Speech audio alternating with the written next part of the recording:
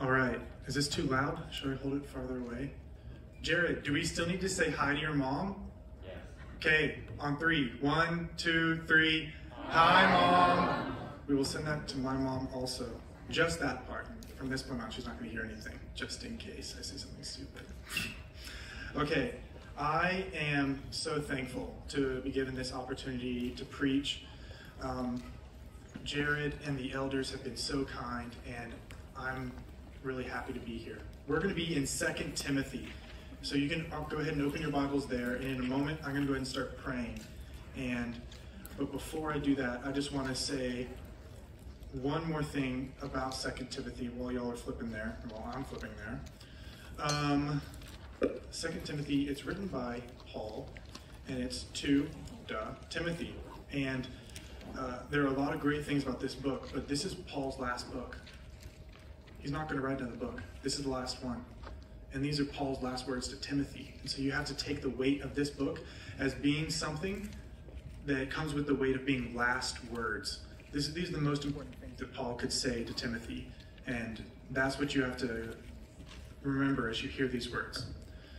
All right, let's go ahead and pray, and then we'll go ahead and get started on 2 Timothy. Lord, you've given us so much. Thank you for giving us hearts that worship you, and thank you for giving us the strength that we need. You do provide all the strength that we need to live our life, and we should be so much more thankful. Help us be more thankful for that strength, Lord.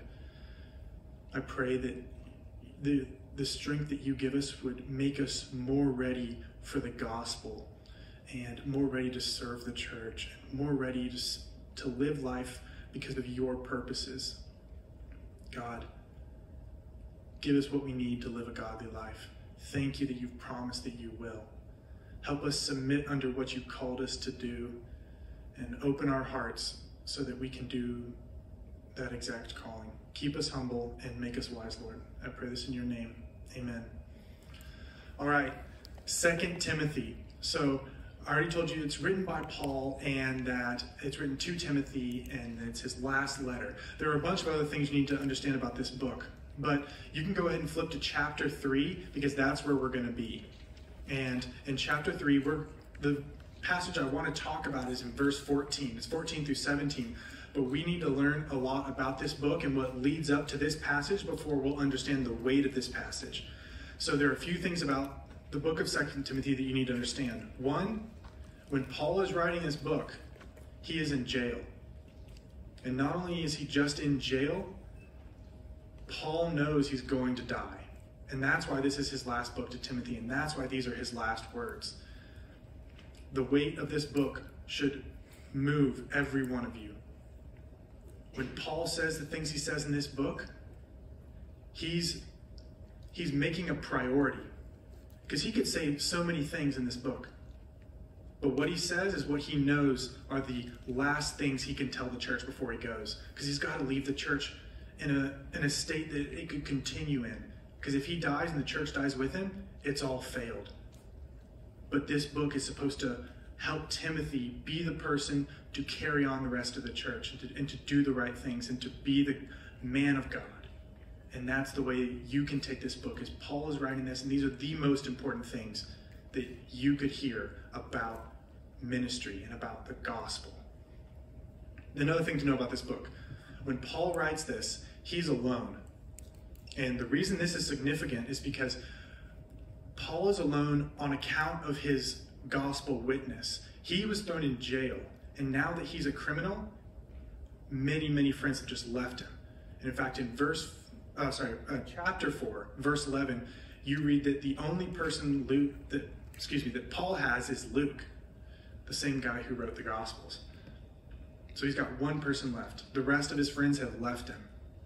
And he writes to Timothy with knowing the suffering that having faith brings, and the reason that his loneliness is so important is because he knows that suffering.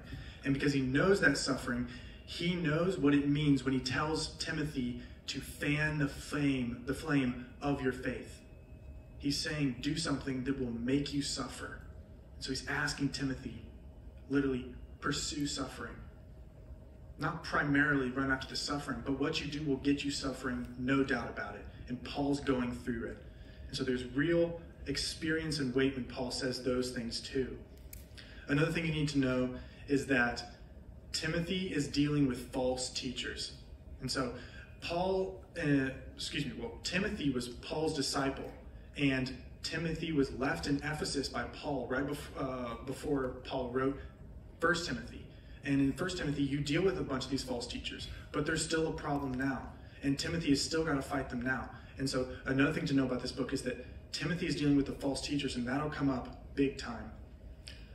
You should also know that Paul loves Timothy like he's a child. And if you look in the first 2 verses, Paul calls Timothy my beloved child at the beginning of verse 2. This language is supposed to not only indicate how much Paul cares about Timothy, but the language of a father to a son is going to be really important later, and I'll point back to it. But this familial language is really important. It happens a lot over this book. The last thing you need to understand, and what might be most important for what I'm going to be talking about today, is that Timothy is weakening under the suffering he is already enduring. And I know that might sound strange. Like Timothy's supposed to be the guy who was discipled by Paul. He doesn't weaken. He's just as strong as Paul, right? That's not what's happening. Timothy's weakening, and Paul knows it. And I told you before, Paul's lost a lot of friends. And if you read through this book, you'll hear him talk about he's got faithful friends who are off doing their ministry, but they're not able to help Paul while he's in prison. And then the friends who were with him, they left him. And so you could say there's 2 groups of friends, the faithful ones and the ones that have left the faith. And Paul doesn't know which one Timothy is yet. Timothy doesn't know which one he is yet. And when you read this book, read it from the point of view of a guy who might want to walk away from doing ministry and let the church do its own thing without him, just because he's suffering so much on account of it. Timothy needs so much help. And that's what Paul's going to give him. The other horrible part about Timothy's weakening is that Paul's going to tell him that life is about to get a lot harder. And if you look at the beginning of chapter 3, let me go and just read this first verse. He says, "But understand that in the last days there will come times of difficulty, for people will be lovers of self, lovers of money, proud, arrogant, abusive, disobedient to their parents, ungrateful, unholy, heartless, unappeasable, slanderous, without self-control, brutal, not loving good, treacherous, reckless, swollen with conceit, lovers of pleasure rather than lovers of God, having the appearance of godliness, but denying its power." Timothy's already dealing with a lot in the church and outside the church, from the culture and from the false teachers that are in the church. Paul's telling him this is about to get so much worse. And the one reason why we know it's getting so much worse is because Paul tells him, at the end of that list, he says, avoid these people. And think about that for a second. You're telling a pastor to avoid the godless people? Isn't he supposed to evangelize?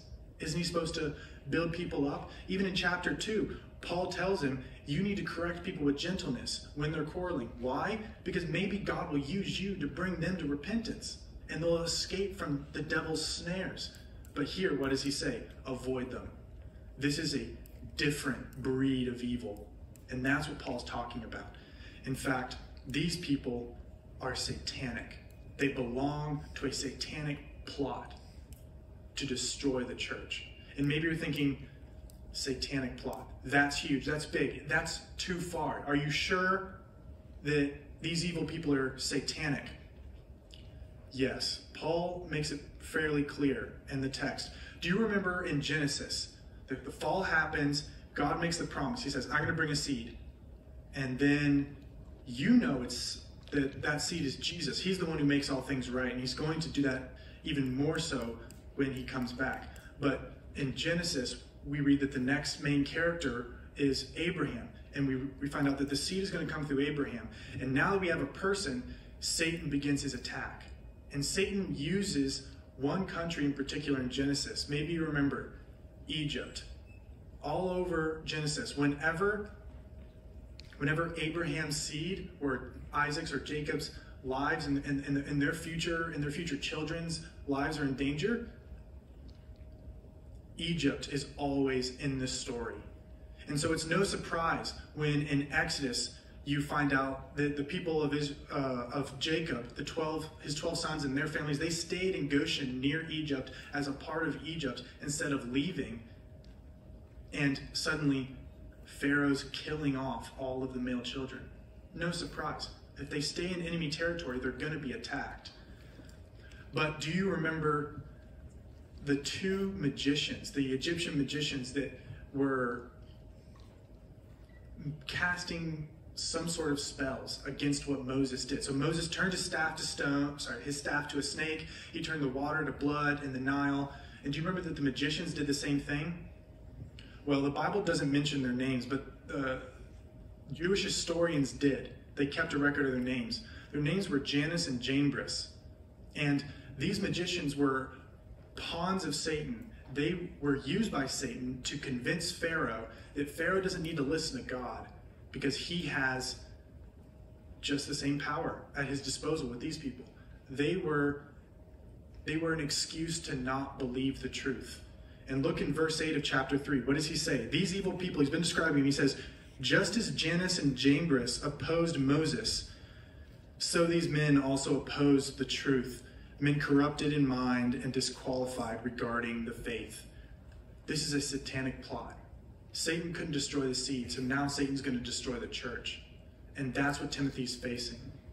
And this is such a harsh thing to hear. Like I said, Timothy's weak. He feels like he can't stand up anymore, like he can't do this. In the second chapter, verse 3, Paul says, share in sufferings. It seems like Paul's indicating that Timothy wasn't already sharing in sufferings. And in the first chapter, he says you have to fan the flame and not be afraid, which makes us think that Timothy was afraid. And so when you get all of this piling up, Timothy's already weak. He doesn't want to be there. And suddenly, Paul's like, it's bad now. You hate it. It's going to get worse. And it's so discouraging. Timothy had to have been so discouraged. He must have been feeling so hopeless. And I hope you feel and see that he would have been feeling that bad, because you need to step into his shoes when you read this, because Paul's about to give the best hope he could ever give Timothy. So let's read verse 14 through 17 of chapter 3. But as for you, continue in what you have learned and have firmly believed, knowing from whom you learned it, and how from childhood you've been acquainted with the sacred writings, which are able to make you wise for salvation through faith in Jesus Christ.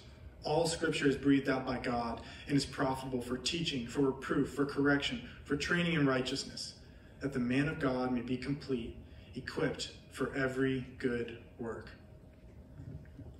Paul says right there, the Scriptures contain everything you need to fight back against this evil culture and this false teacher, evil culture plot of Satan to destroy the church. Everything you need is right here. Stay in the Scriptures. So let's go ahead and walk through this text, and we're going to talk about what Timothy needs to do. And something you have to understand is that as Paul's dying, he's saying, I'm handing the torch off to Timothy. Timothy's got to do the rest. He's got to lead the church. He's got to be faithful. Paul was faithful. Now Timothy's got to take care. And in the same way that Paul is telling this to Timothy, you have this calling. And so when you read these things, know that just because this was written nearly 2,000 years ago doesn't mean that there aren't plots anymore. Doesn't mean there aren't evil people. And you might be one of the younger pieces of the generation in our church, but that doesn't mean that you aren't being given the torch and you aren't called to take it up and to protect the faith and to be faithful to serve the church and to bring it through Satan's attacks. So feel the weight of this and feel Timothy's anxiety and be ready to be encouraged by what Paul has to say. So let's go ahead and start breaking this down.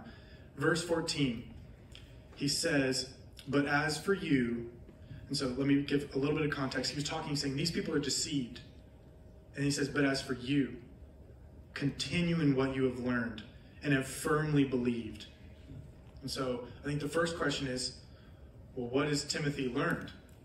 That's what we need to continue in. If we're going to fight against Satan's plot to destroy the church and keep the faith, we need to continue in the same thing that Timothy learned. Timothy, what Paul's referring to is the gospel. When he says what you have learned, it's because Timothy, throughout his whole life, had been grown up with faith and with the gospel. But most of your Bibles, I assume, have the word continue. That word, it's not a bad word, not the best word that could have translated, from the Greek that could have been translated. A better word is remain. So read it like this. But as for you, remain in what you have learned and have firmly believed.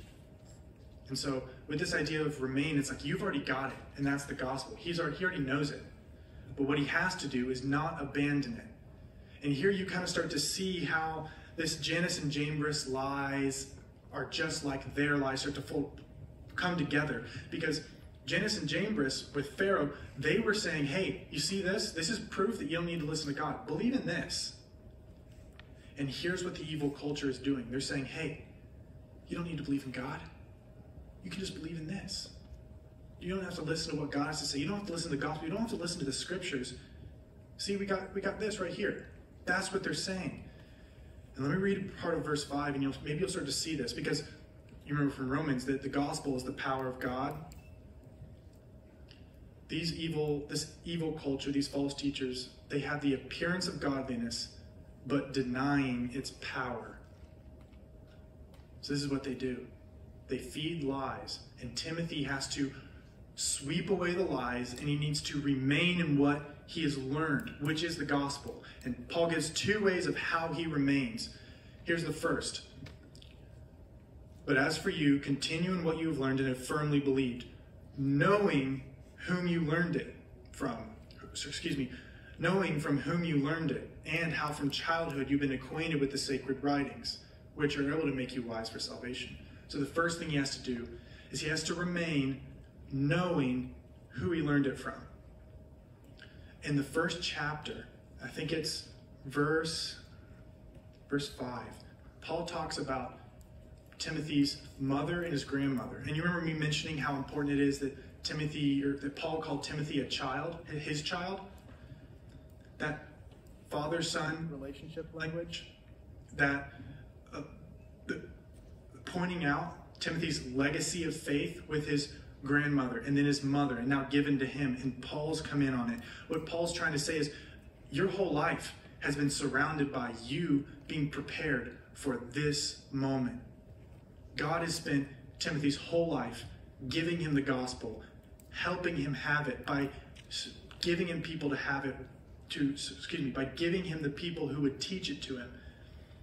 And the encouragement is that Timothy can remain in the gospel, not only because God has sovereignly been working in his life. Yes, that's a big piece of hope.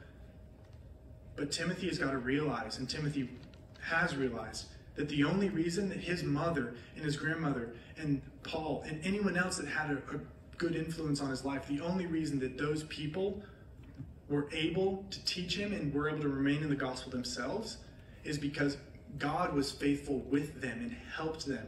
And it was the gospel's effect in their life, even as they felt weak, that was keeping them faithful. And so now Timothy realizes, oh, I have to remain in the gospel, knowing that everyone before me has had to do the exact same thing. Now it's my turn. And that's what Paul's saying. And here's the second thing. So Paul mentions the legacy. That's number one. Timothy has a legacy of faith to draw on and a legacy of people to see how God has been working. Number two, the scriptures. The second part, verse 15, and how from childhood you have been acquainted with the sacred writings, which are able to make you wise for salvation through faith in Jesus Christ. The scriptures, Paul is saying that the scriptures hold the source of the gospel, or the source of the power of the gospel. And so what he's saying is, you need the gospel. You need to hold on to it. And if you hold on to the scriptures, you will have the gospel. Because there are lies out there. And maybe Timothy's thinking, what if I pick the wrong one? What if there's all these lies, and what if I'm on the wrong path right now? And Paul says, no, come back to the scriptures. You remain in the gospel by staying in the scriptures. Why? Because they're able to make you wise for salvation. And this is why this is so important. Timothy is already saved. And so when we're talking about him being wise for salvation, yes, we're talking about initial salvation, justification by faith, yes. But salvation is also when God is working to make you holy. And salvation is also when Jesus comes back and you are glorified.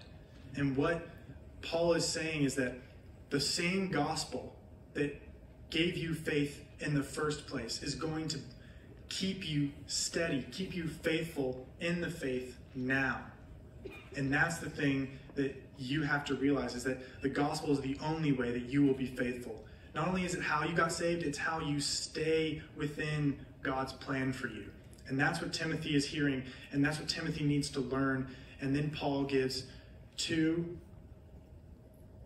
he gives some evidences. I don't know if I'll say two. He gives a lot of evidences. We're going to start on verse 16. We're going to talk about why the scriptures are so powerful as they contain the gospel. Because a question y'all should ask yourselves is, why isn't the gospel just as powerful when somebody just talks about gospel stuff? Why isn't the gospel... Well, it's not that it's not as powerful, but why do you need the scriptures when you could just keep reminding people? You could just tell them about the gospel, mention hey, Jesus is awesome. You should believe in him.